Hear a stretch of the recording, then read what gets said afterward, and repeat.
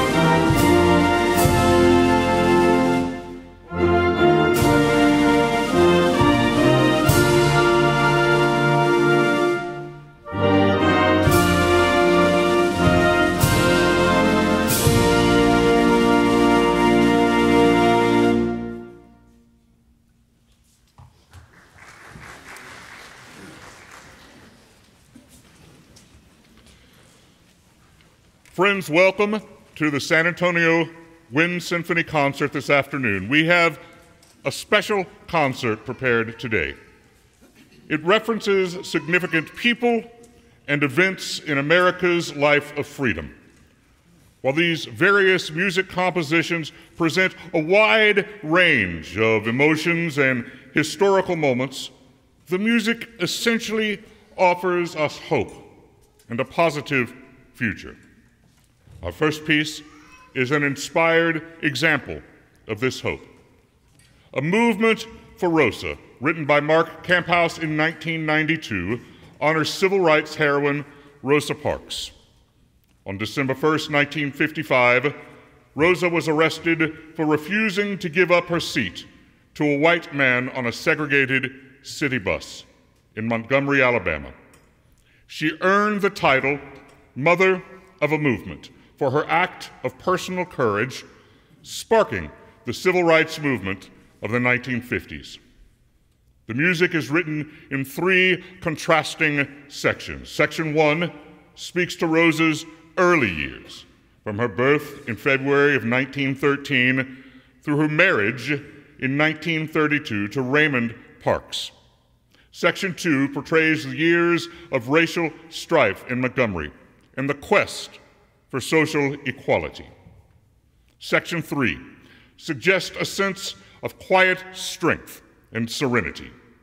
The final measures of the work serve as an ominous reminder of racism's lingering presence in modern America society. As Congressman John Conyers aptly said, Rosa Parks moved civil rights issues from the back of the bus to the front of America's conscience.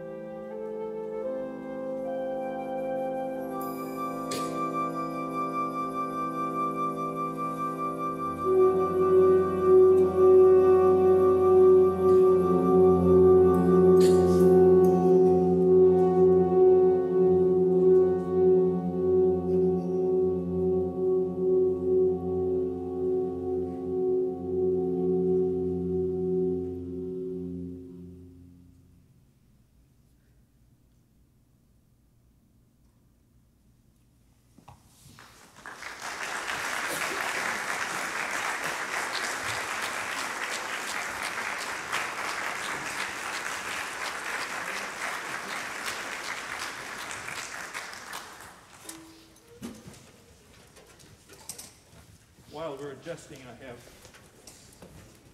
three people I would like to point out. May I have Levi Pena, Isaac Pena, and Trinity Pettis. Would you please stand?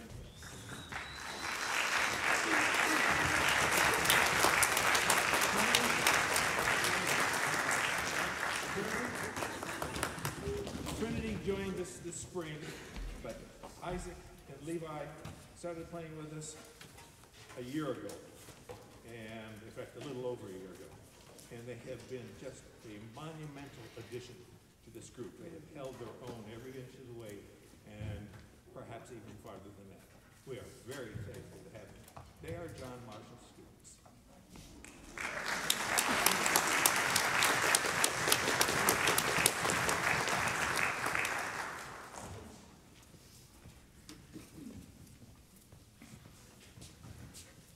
Our next piece this afternoon is Lincoln Portrait by Aaron Copland. Commissioned for the New York Philharmonic in 1942, Copland was asked to write a musical portrait of an eminent American. Copland included a narrator and used quotes from Lincoln's letters and speeches as material in the third section of Lincoln Portrait. Lincoln Portrait was premiered by the Cincinnati Philharmonic Symphony Orchestra on May 14, 1942. Lincoln Portrait is from the time period that Copland was writing in his Americana style.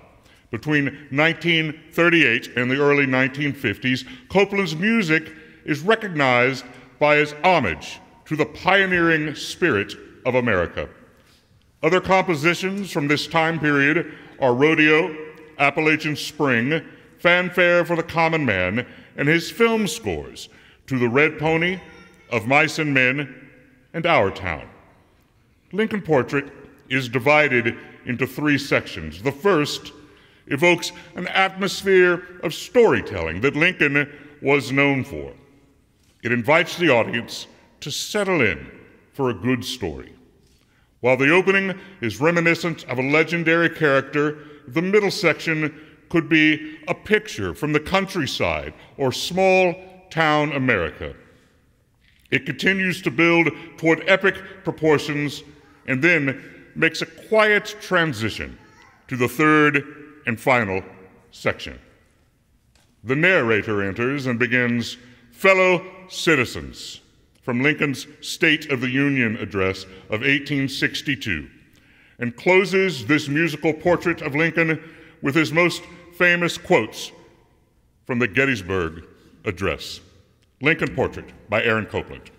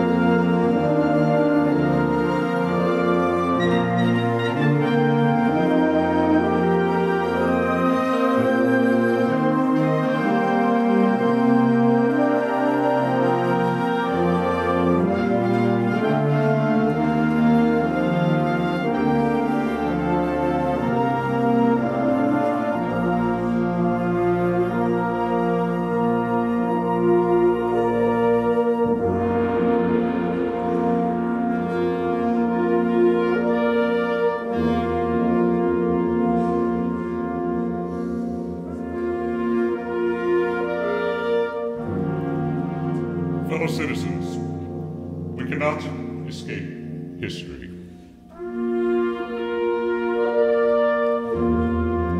That is what he said. That is what Abraham Lincoln said.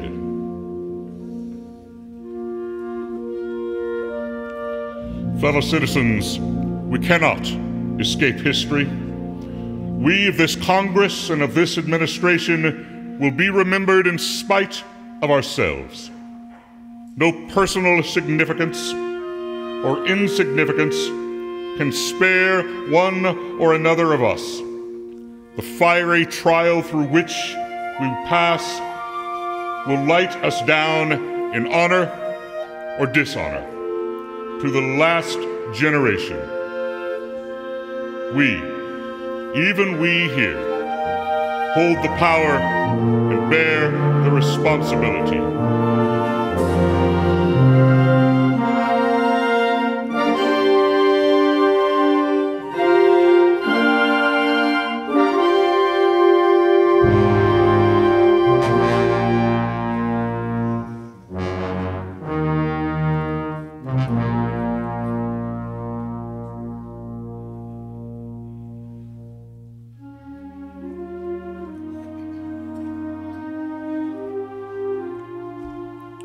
He was born in Kentucky, raised in Indiana.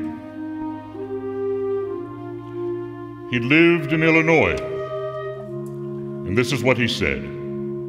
This is what Abe Lincoln said.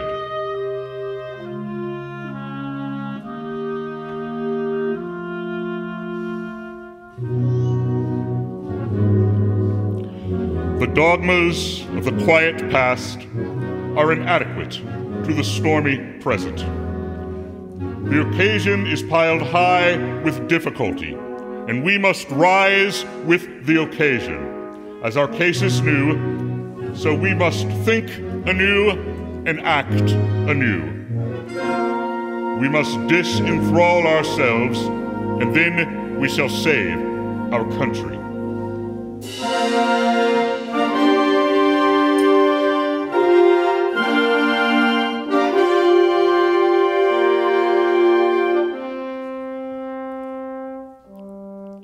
And standing erect, he was 6 feet 4 inches tall. And this is what he said. He said, "It is the eternal struggle between two principles, right and wrong, throughout the world. It is the same spirit that says, you toil and earn bread, and I'll eat it, no matter in what shape it comes.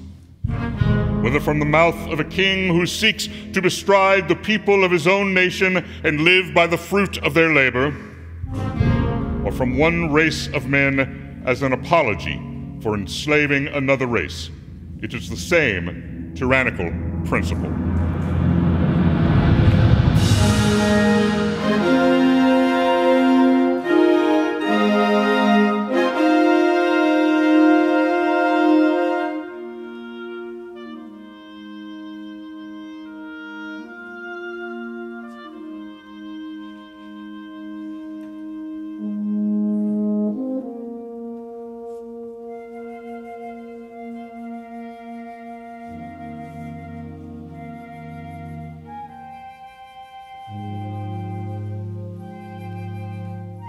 Lincoln was a quiet man. Abe Lincoln was a quiet and melancholy man. But when he spoke of democracy, this is what he said. He said, "As I would not be a slave, so I would not be a master. This expresses my idea of democracy. Whatever differs from this, to the extent of the difference, is no democracy."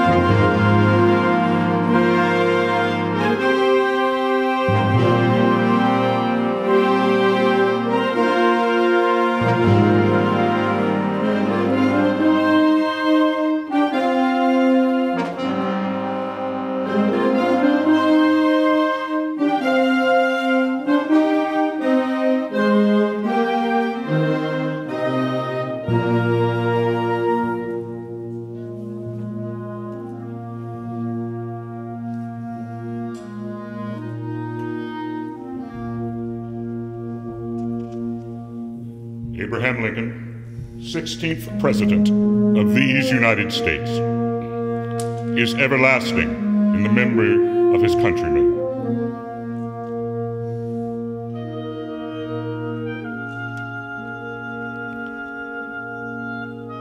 For on the battleground at Gettysburg, this is what he said.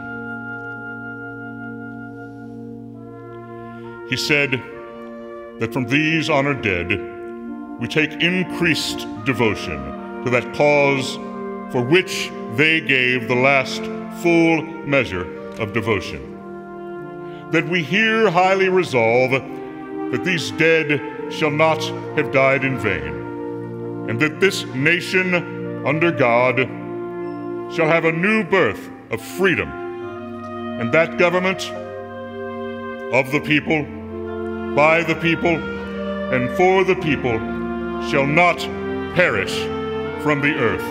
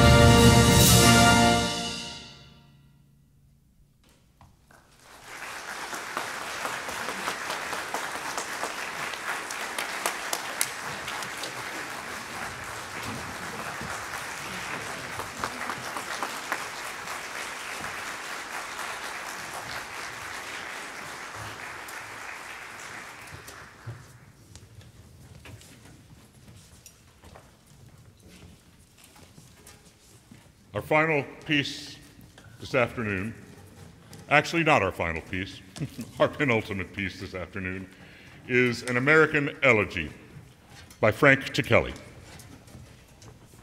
The dedication at the top of the An American Elegy music states, composed in memory of those who lost their lives at Columbine High School on April 20th, 1999, and to honor the survivors. Its premiere was part of a commemorative concert given by the Columbine High School Band and the University of Colorado Wind Symphony. These program notes come from the composer's thoughts about this piece. An American Elegy is, above all, an expression of hope. It is offered as a tribute to their great strength and courage in the face of a terrible tragedy. I hope the work can also serve as one reminder of how fragile and precious life is, and how intimately connected we all are as human beings. Rarely has a work revealed itself to me with such powerful speed and clarity. The first 8 bars of the main melody came to me fully formed in a dream. Virtually every element of the work was discovered within the span of about 2 weeks. The work begins at the bottom of the ensemble's register and ascends gradually to a heartfelt cry of hope. The main theme that follows, stated by the horns, reveals a more lyrical, serene side of the piece. A second theme based on a simple, repeated harmonic pattern suggests yet another more poignant mood. These 3 moods, hope, serenity, and sadness, become intertwined throughout the work, defining its complex expressive character. A 4-part canon builds to a climactic quotation of the Columbine alma mater. The music recedes, and off stage a trumpeter is heard, suggesting a celestial voice, a heavenly message. The full ensemble returns with a final exalted statement of the main theme. Friends, Frank Ticheli's An American Elegy.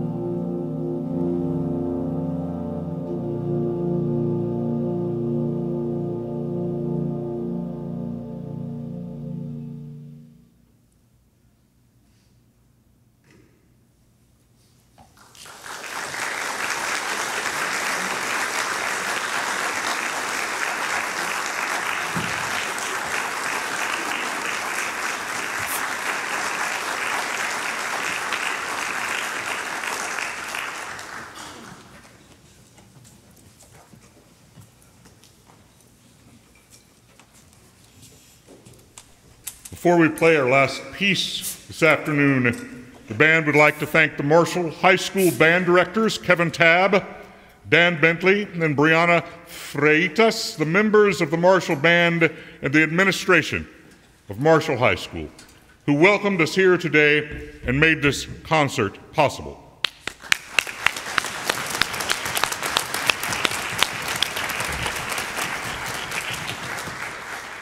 If you would like to make a donation to the San Antonio Wind Symphony, please check out our website for the donation page and for other information. Thank you all for coming to this afternoon's concert, and I would invite you all to the San Antonio Wind Symphony's final concert of the season on May 21st at the University of the Incarnate Words Benak Music Center. Our final piece, Hosts of Freedom, by Karl L. King. Karl King was born in 1891 in Ohio, and after a career of traveling with circus bands, he settled and died in Dodge City, Iowa, in 1971. His most famous march is Barnum and Bailey's Favorite. He played cornet and baritone, but was primarily a circus bandsman and composer. He is to circus band music what John Philip Sousa is to military bands. King was essentially self-taught and left school after the 8th grade. He studied with a number of local military band musicians, and by 1910, at age 19, King was playing professionally in circus bands. Karl King composed over 300 works, which included gallops, waltzes, overtures, serenades, rags, 188 marches, and screamers. He apparently liked composing under pressure, often by an oil lamp light in cramped circus tents. Hosts of Freedom was originally published in 1920. This march contains King's famous engaging melodies, bright counter melodies, and has interesting parts for all sections of the band. It retains much of the flavor of the big top, and it served as a last finale for many circus bands.